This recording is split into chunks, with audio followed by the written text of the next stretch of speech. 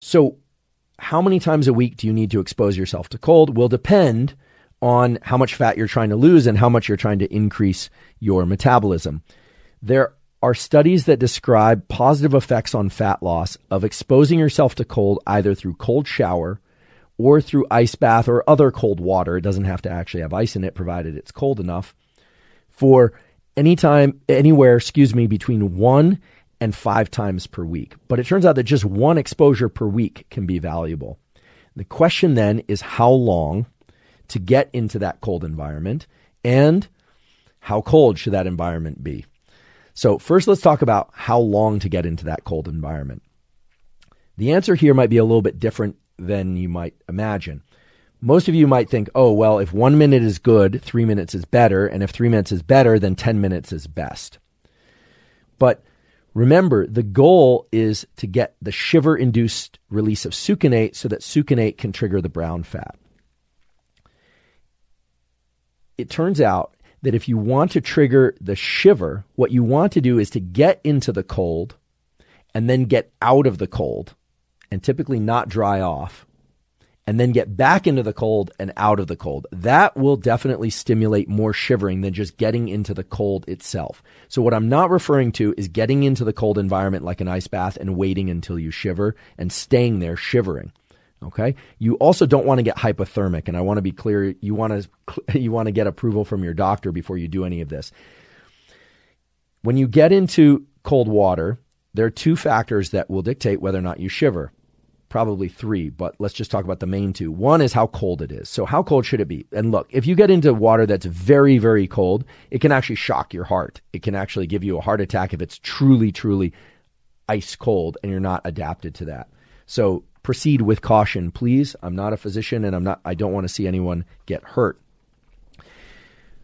Cold, just cold enough to be uncomfortable is a good place to start. So for some of you, that's going to be 60 degrees. For some of you, that's going to be 55 degrees. For some of you, it's going to be high 30s, right? Depends on how cold adapted you are, and people vary in terms of how well they tolerate the cold. So what you need to do is find a temperature that you can get into 1 to 5, probably 1 to 3 times a week if you really want this to accelerate fat loss. And you want to get in until you just start to shiver, and then you want to get out and not dry off. Wait anywhere from 1 to 3 minutes and then get back into the cold. Now, you'll notice when you get back into the cold, it'll almost seem soothing. It might actually not induce shiver. It might take away the shiver that you had. So here's a potential kind of sets reps protocol that you can play with. Find a temperature that induces shiver for you. That's going to vary depending on your cold tolerance and how cold adapted you are. 1 to 3, maybe 5 times a week. Get in until you, or get under the shower or whatever it is, until you start to shiver, genuinely shiver. Then, after about a minute or so, get out. Spend 1 to 3 minutes out, but don't dry off. Get back in for anywhere from 1 to 3 minutes, but try and access the shiver point again. And you might do 3 repetitions of that. So it's 3 times in and 3 times out total. Okay? That's a great starting place. And what you don't want to do is build up your tolerance to cold so fast that pretty soon you're able to resist the shiver, because remember, the shiver is the source of the succinate release that will trigger brown fat thermogenesis. So if you'd like to see this protocol spelled out, you can access it 0 cost at a website, which is thecoldplunge.com. The Cold Plunge is a company. They make cold plunges, and they were kind enough to gift one to the Huberman Lab podcast. But I want to emphasize that these protocols are free of cost. The folks at the Cold Plunge are not just interested in marketing their product, but one of their main interests is encouraging people to engage in cold exposure for particular endpoints and goals like fat loss, resilience, etc., resisting inflammation. But their main focus is providing people protocols and encouraging people to use cold exposure of various kinds, not just through their products, but through cold rivers and jumps in the ocean and things like cold showers, whatever is most convenient and accessible for various people. And so we needed a place where we could house these protocols in a permanent way, and not just for this episode.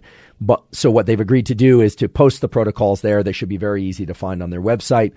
This particular protocol we're referring to as the fat loss optimization protocol, for lack of a better name.